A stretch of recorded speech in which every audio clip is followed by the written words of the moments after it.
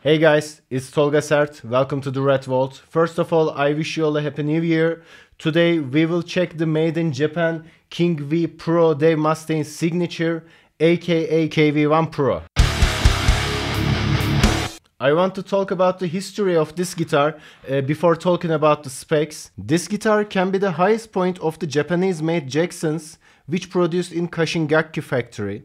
The factory has been closed in 2012 after the tsunami-related nuclear plant issues. Kashin was a well-known factory because of its production quality in the 90s. The myth goes as a significant series of guitars were better or really close to the US-made Jacksons with nearly $1,000 cheaper price. Actually, the guitars were so good that created a decrease in the sales of the US-made versions. Then Big Brother has decided to stop the production of this series in Japan in 1995. This series was Professional Pro, which can be mixed up sometimes with Professional or Lower series because there are lots of Professional or Pro in the name. Today I'm holding a 1994 KV1 Pro Dave Mustaine signature, which later called as KV1 Pro. I purchased this guitar 3 years ago from its first owner.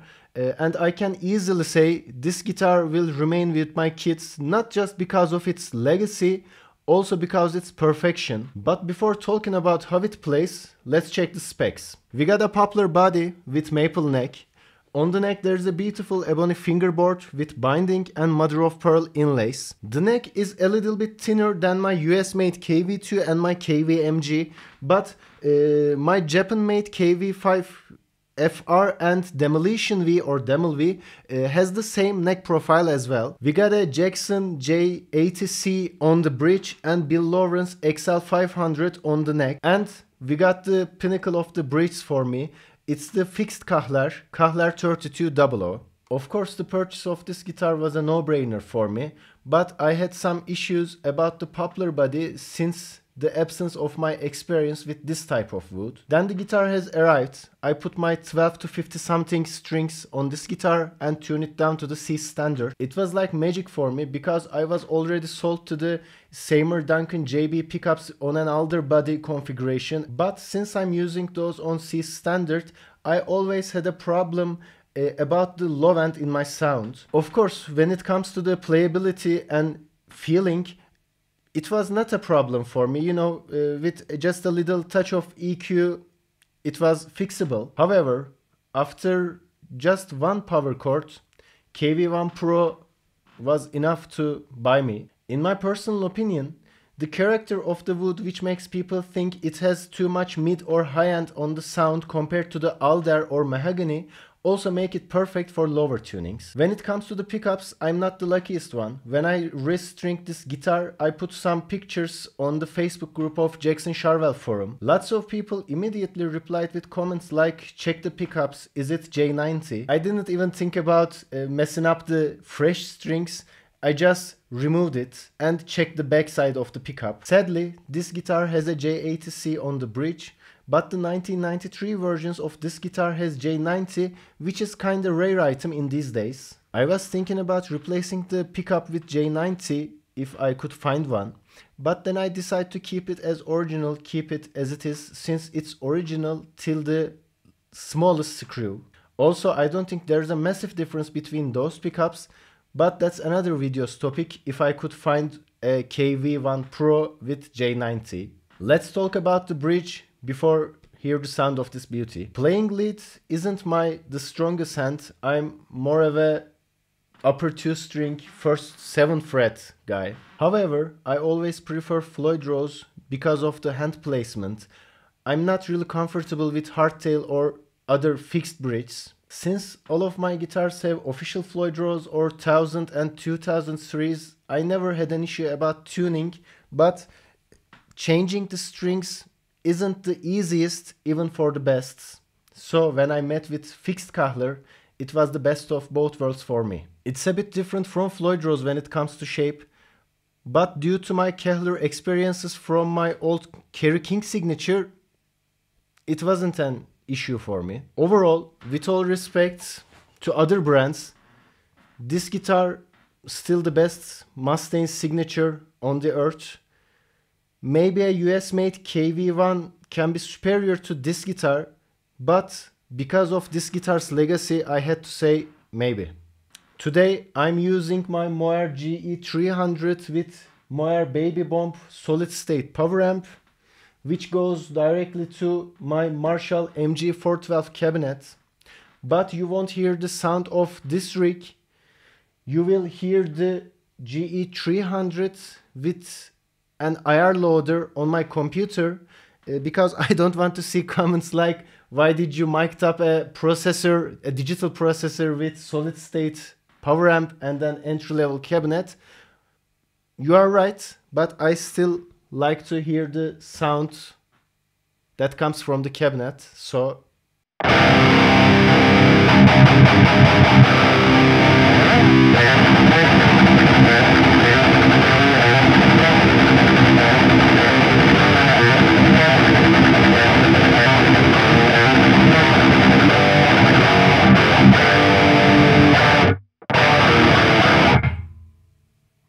it's just perfect. Perfect. It was perfect. Perfect. Everything, down to the last minute details.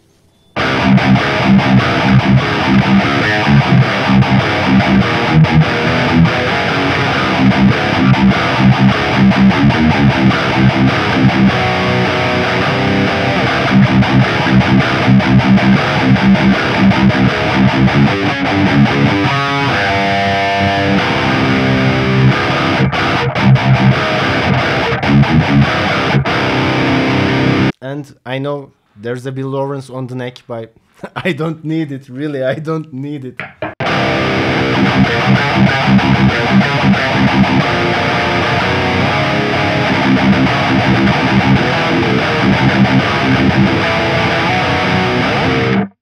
I don't know, is it blasphemy, but...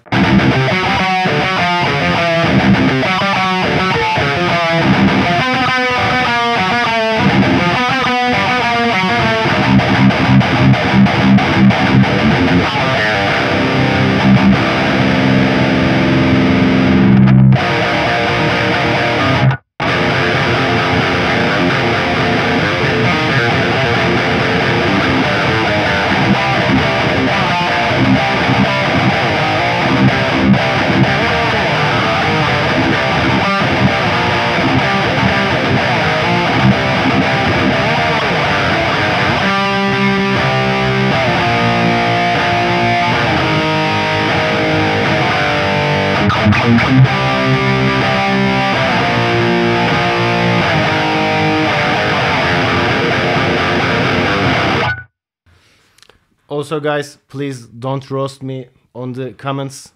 I can't remember all the tracks. There's been a lot of time. Let's check the Bill Lawrence with the proper track.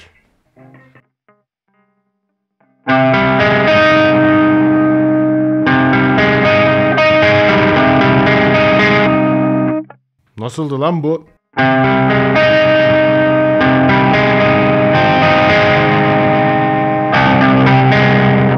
Aa.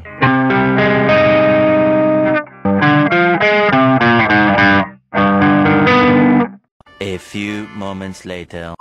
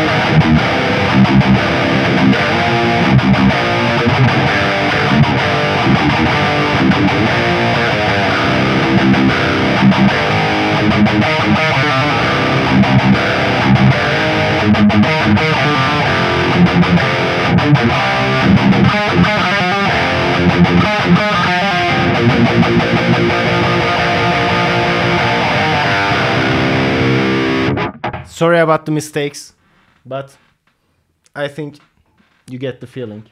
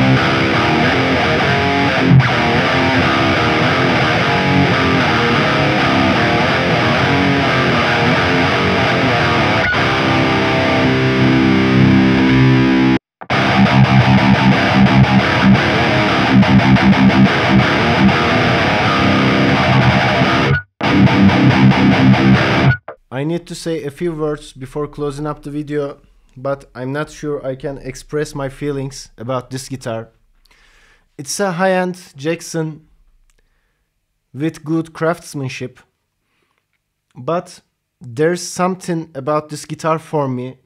Something makes me feel like a Megadeth fanboy teenager at my 27. After using and owning 40-50 different guitar, everything starts to feel desaturated. You start to think production-wise.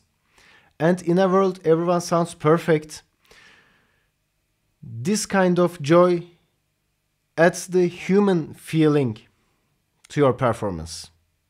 To the next video, see ya.